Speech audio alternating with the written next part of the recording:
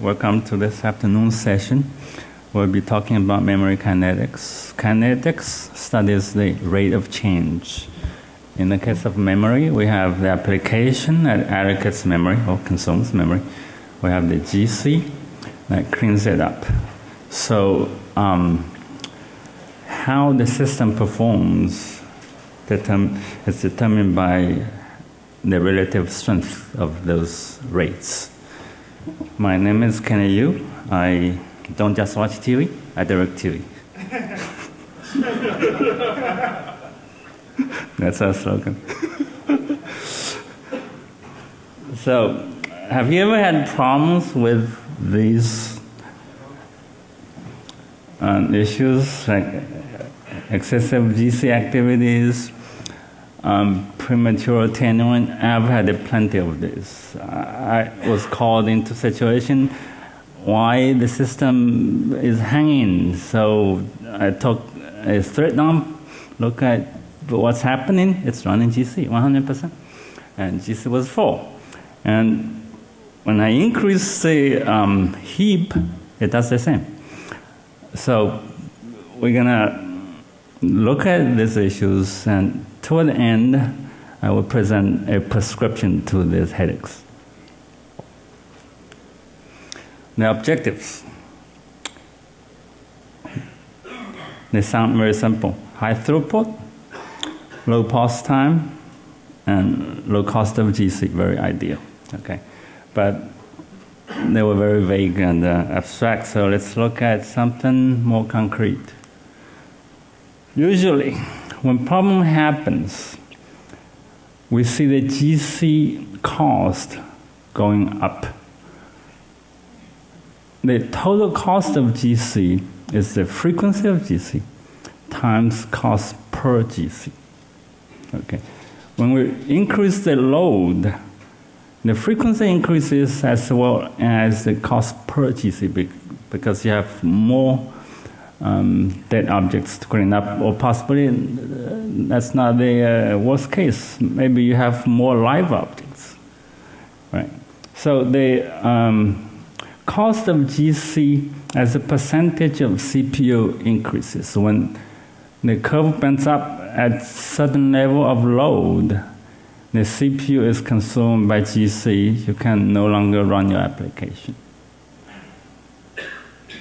So the goal here is to change the red line to the green line. We want to maintain the cost of GC below 10%.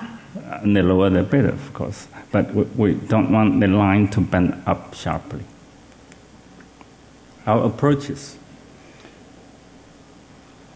is to control generational distribution and managing Eden and survivor spaces to control GC intervals and manage O-gen capacity, OC, to minimize OGC.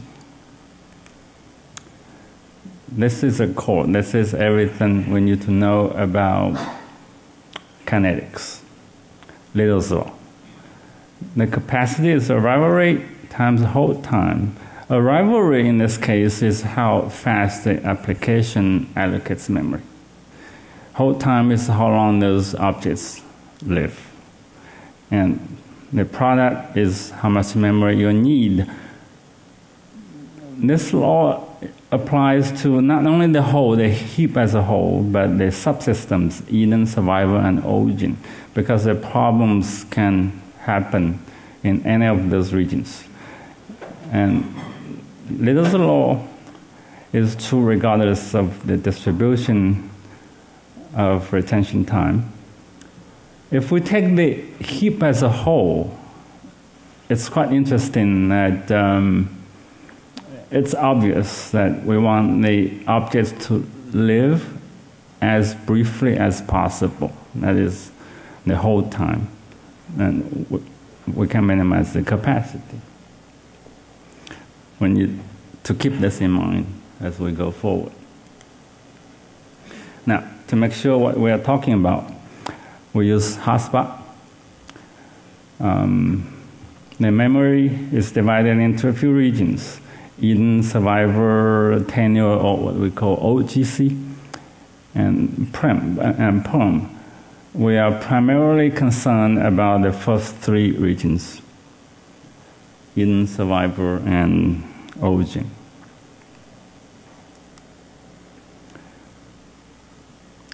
First, we want to stress the importance of generational hypothesis. We want that to be enforced. In the previous slide, we mentioned the hold time. We want the hold time to be as brief as possible. Therefore, we want the most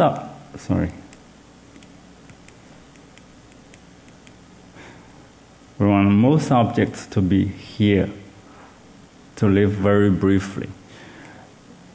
Inevitably, we have some long-living objects, like the caches, that structural data. We want them to stay forever, but because the population is relatively low, most objects die here. We want this bar to be way high. So the average age, that is the whole time in Little's law, will be brief. To achieve this, at some point, in our case, we redesigned the application to polarize the generational distribution by making the sessions lighter. We make sure the objects don't stay too long. They only stay as briefly as possible. Therefore, if possible, we put the sessions in requests instead of sessions. And we set up long-living caches for that area. Now, with that in mind, we can move into some numbers. We can measure how much origin space that's needed as a minimum. To get that, we trigger a 4GC. That will give us, upon the 4GC, we have this origin size. That will be the minimum size. That is what I call fixed origin utilization. The origin utilization can be divided into two parts. One is fixed, that will not decrease. That's for the structural data and caches. Another is variable. That depends on your load level. The faster you run your application, the variable part increases. So in this case, we measure the fixed part of the origin to be 1.5 gigabytes. Right? Also, from another GC run, we can measure the rate of allocation in the Yangjin. This is Yangjin. It copied this much objects in 0.3 seconds. So here we can measure the origin utilization fixed part upon a 4GC to be 1.5 gigabytes, and we measure the survival copy rate, 140 megabytes per second. Those will come in handy when we design the sizes. And from Little's law, we also know that the origin capacity minus the fixed part, that is a variable part, if you divide that by the rate of usage of the origin, that will give you the 4GC interval. So whenever the origin is full, it needs to run for 4GC. We want that to be long, ideally, once a day. With that information, we can move on to YoungGC. We want to control how often the YoungGC runs. If it's too brief, the objects will overflow to origin before they die. If the time is too long, you need a lot of memory and the pause may be longer.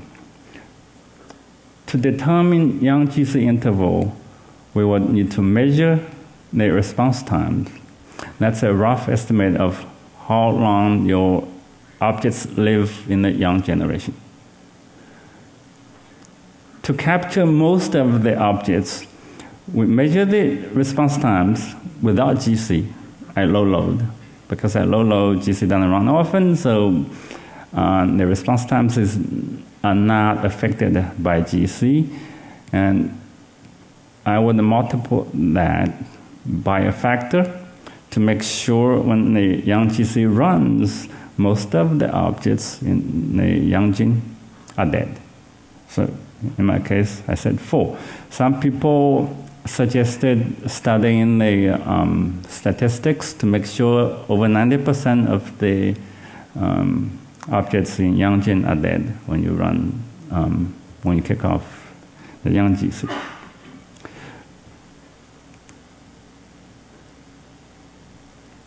So we know how often we need to run a young GC, and we know we need to know how fast application allocates objects in the young gene. With that, we can calculate the capacity of Eden. To measure that, to measure memory allocation rate on the load, by on the load, I mean, you check the CPU utilization. You make sure it's up to reasonable percentage, 30–50%. Then you trigger 2 rounds of young GC. From this here, we have the starting point, we have that size, and starting time. And until the next run, we have a new size, young gene size. Here we got 4 gigabytes. And we have another time. So if we take the difference in the memory utilization divided by the difference in time, we see the application allocates 80 megabytes per second. Therefore, we know the young GC frequency. We got that from the response times. We do the multiplication, we know the Eden size needs to be 2.4 gigabytes. That's quite sizable Eden.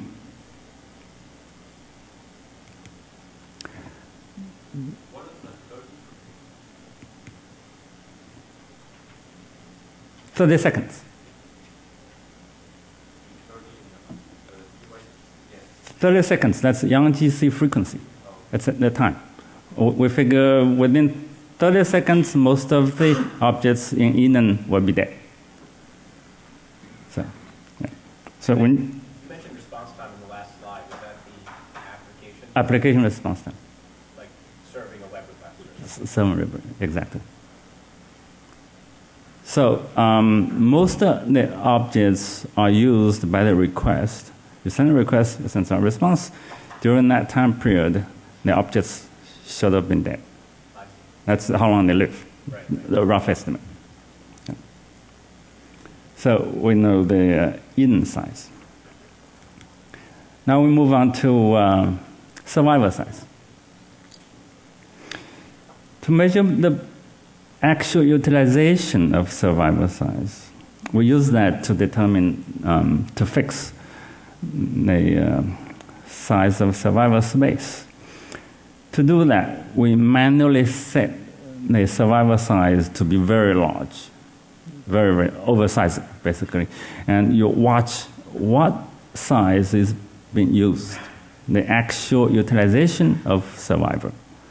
And you set your survivor capacity to be twice the maximum survivor utilization. In our case, we figure that will be 200 megabytes. As to how to measure this, you'll see in the following slides. Let me jump a bit. I use JSTAT to measure survivor size, capacity, and survivor utilization. You see, survivor utilization, the jump to here, one copy from S1 to S0, so I figure that's like 50 megabytes right there. So yeah, that's how I measure survivor utilization. Yeah, anyway, we measure survival utilization. Now, we come to two key relationships. Eden utilization is proportional to the load. The more load you put on it, the more Eden size you'll use, because we fix the frequency, young GC frequency. Similarly, the more load you put on the system, the more survivor utilization, right? These two are important because they're both proportional to the load response per second. If we take the ratio, they should be constant to the application. Therefore, survivor ratio is independent of workload because the Eden and survivor both are proportional to the workload. You take the ratio, the workload is cancelled out. So survivor ratio is a property of the application. No matter where you run the application, how many CPUs you have on different hardware, survivor ratio should be kept constant. That will come handy, it will be important in our design of scale-up and optimization. In our case, we figure Eden needs to be this much, survivor needs to be this much, the ratio needs to be 12. To be more conservative, you can keep it smaller, 12 to 10, to make sure survivor is never full. In my experience, if the survivor is too small, or if you let the JVM adaptively set the survivor size, usually that size is too small. When that is too small, when you ramp up the load, the objects are prematurely promoted to origin. In some cases, I saw survivor utilization to be 0 because it's not enough for the copying. So the objects go straight from Eden to the origin, and origin gets filled up very quickly. All the CPUs are running GC, 4 GC. Oh, by the way, 4GC or the GC in the old generation is very slow. Okay, now we figure out Eden size, survivor size, and survivor ratio. Now we look at the origin. How much size do we give it, and what behaviors do we expect? We could measure the overflow rate under load. That is how fast origin utilization grows. Here, for example, we get a number every 10 seconds. Using JStack, we fetch the numbers every 10 seconds. In 5 rounds, we watch origin utilization. Because the first few digits are the same, we just look at the red numbers toward the end. In our case, the promotion rate is change of origin utilization divided by the time. In this case, 50 seconds. We get the promotion rate.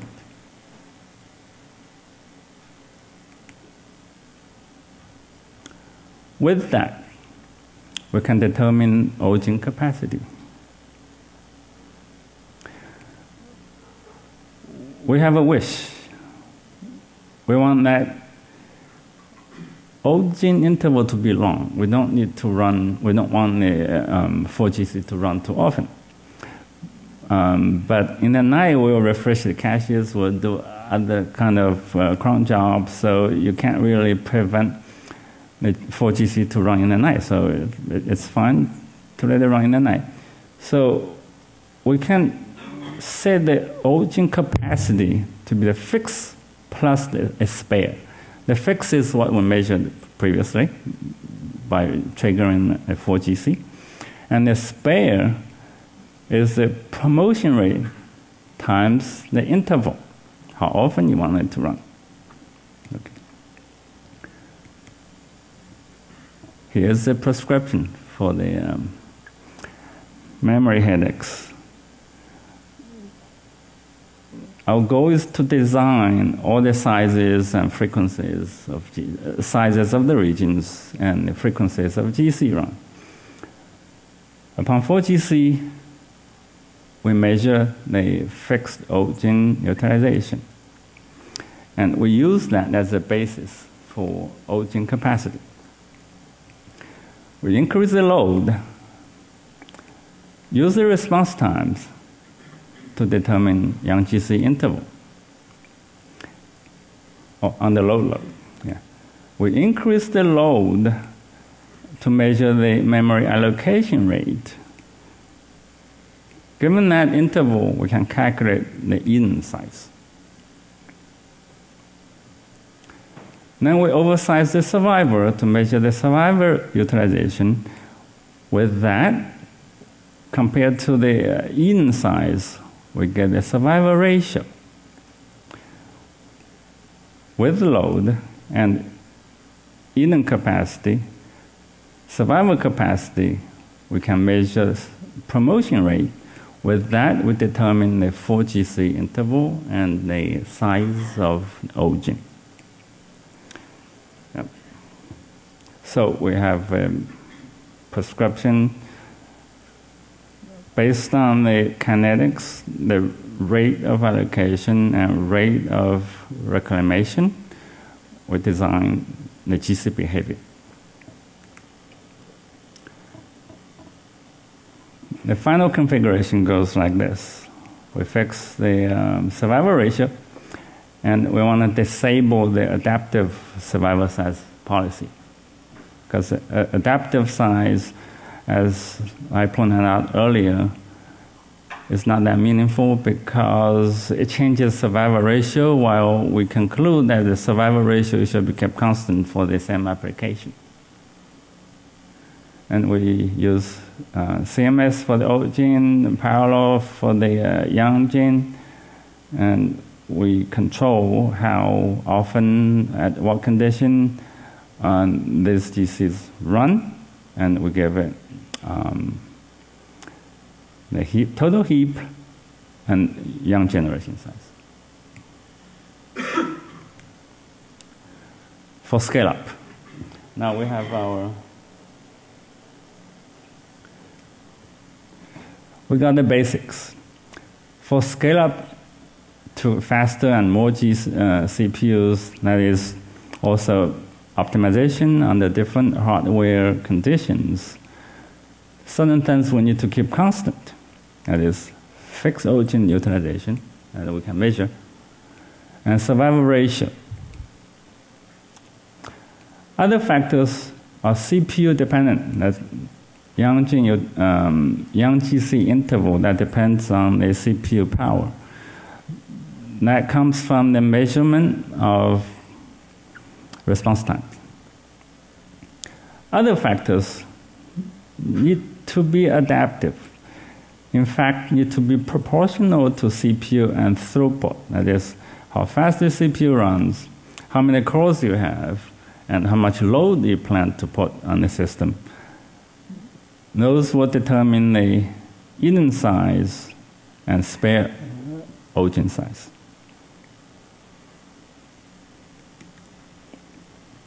So, in the end, we report the performance results.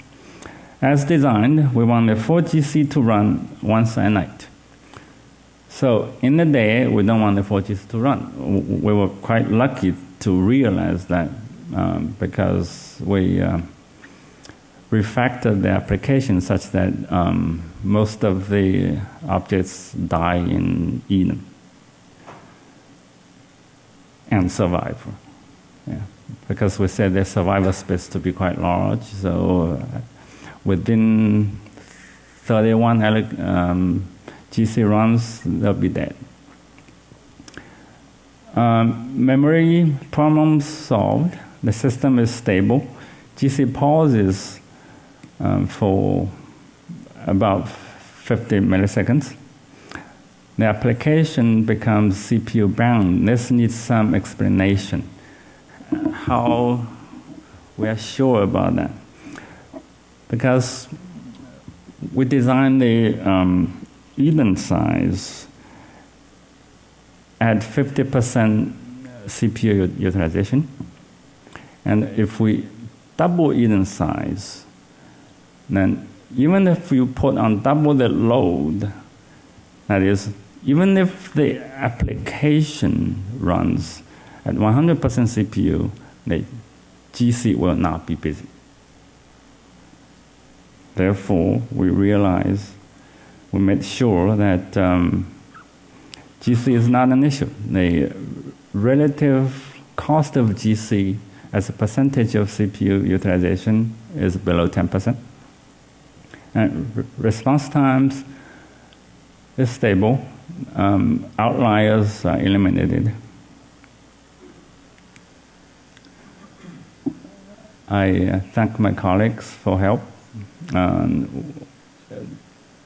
To get to these numbers, we had people running load runner, configuring the system, OS and WebLogic for large pages usages. And thank you for coming, and I'll be glad to entertain your questions.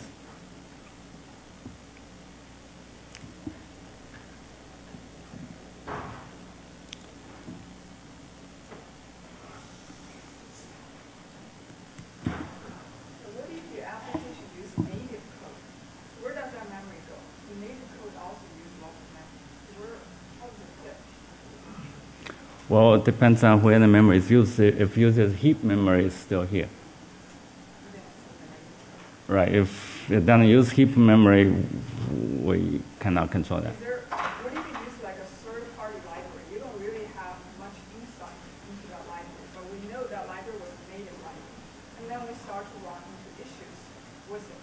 So is there any way we can gain some insights about what that native library is doing in terms of memory?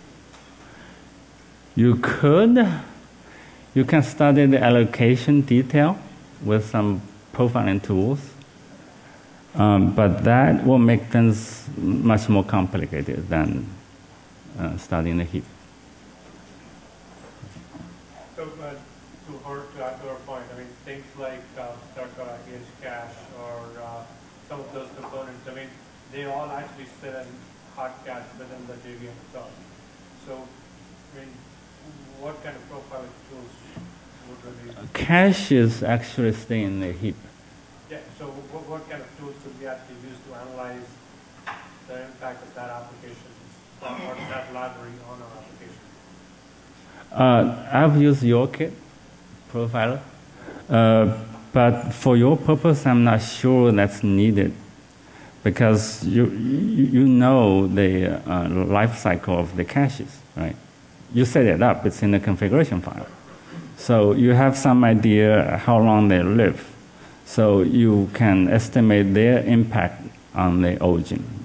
Caches stay pretty long. You want them to stay long, and you know they live in origin. I'm sorry. How do you keep your tunings in line with your application development? You need to do similar studies with each release. You need to study the kinetics, how fast the application allocates memory. How's that integrated with your build cycle for your release cycle? At what point do you start your development drops, or do you wait? Development drops. We have the test system set up in development. So we have fairly beefy machines in development. So we can run such analysis often. So I thought that over time it might be very interesting to understand memory allocation rate for many purposes. Do you know of any tools or statistics that could break it down by thread in production? How many megabytes each thread is allocated so far? It feels like that would be a cheap thing for the VM to be able to collect with no overhead. I don't know of any tools to get it. Do you? You could. There are tools for recording allocation and the sizes, but they are very intrusive. They change the application profile. And also, in the case of web application, each thread pretty much behaves similarly. Right. So you can just do the average. Yeah. Not everything is a web app that I'm thinking about, though. Exactly. Did you apply the same concept to client embedded device by any chance? Or was it only applied to like giant web servers? Well, the closest thing I did was to study one type of request at a time, if the requests are not homogeneous. Yeah, and then I get some idea about the average. Yeah, and then I tune for certain problematic requests. Most of the measurements that you showed are really looking into the GC log or one daystack. Have you considered creating some kind of tool that helps with this measurement, execute on a certain Java application, get all the... Yeah, he's asking about, is there any easier way than reading the GC log with your eyes?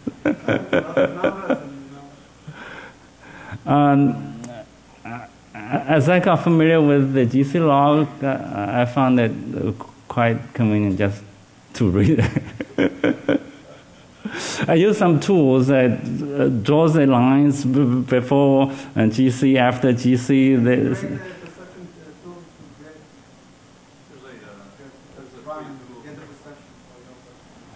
free tool called GC Viewer. You pick the GC walk-in. What's the name of the tool? It's called GC Viewer. GC Viewer? There's a jar file you just run it. I know that DirecTV deploys millions of these devices in people's homes. Right. Do they DVR. run Java and No, they don't run that. The application I study is the business application. Is whenever you go to the website, when partners call us, when people complain, they run our application. why did you choose 24 hours?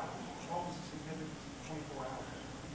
Well, we can't make it longer because in the night we have refreshes. In the night we add new rules and new models, prices, products, channels. So we expect something will happen in the night. So we cannot make the interval longer than 24 hours. So You have a form of a maintenance window? yes, Your systems can come down overnight? potentially, yeah. So we figure in the night we could rotate the servers to refresh. So 24 hours, it's a good idea. Have you tried some tests using G1 instead of CMS? Yeah, it didn't work well for me. You see, even CMS and parallel didn't work quite well. That's why we are manually setting all those parameters and disabling the ergo as the adaptive policies. Yeah, because the default survivor size by those systems are quite large. That is, the survivor size was too small. And the Eden size was too small. The default allocation is a huge old gene, small young gene. That doesn't fit our need. In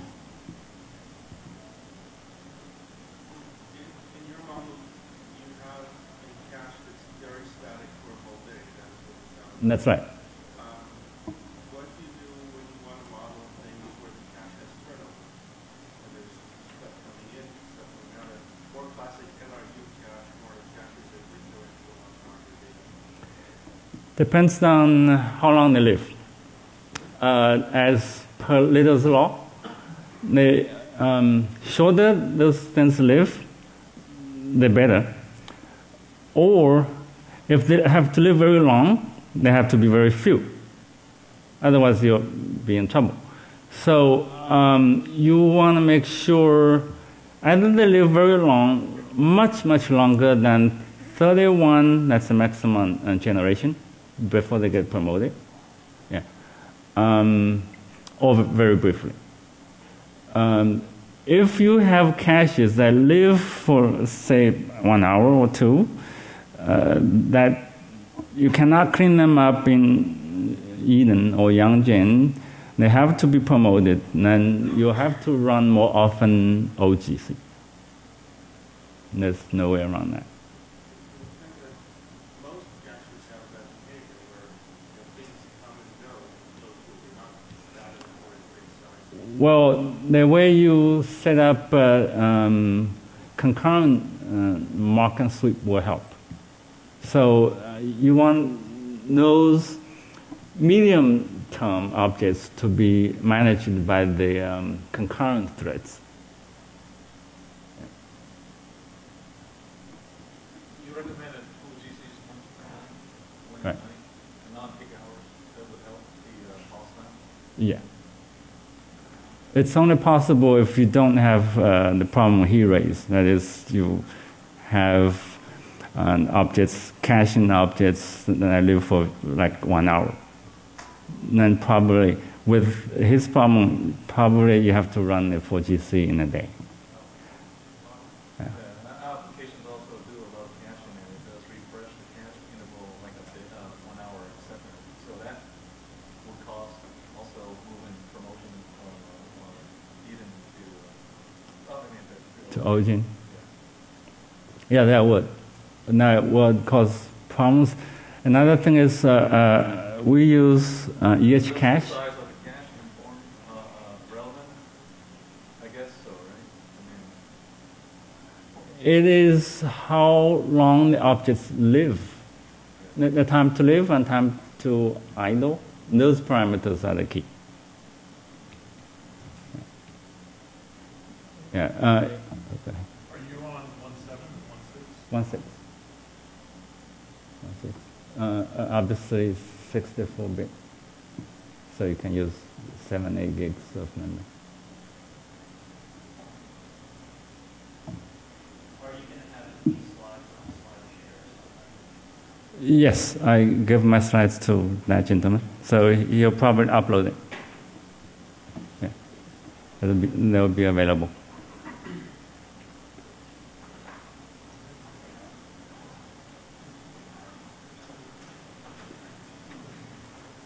Thank you for coming. Any more questions?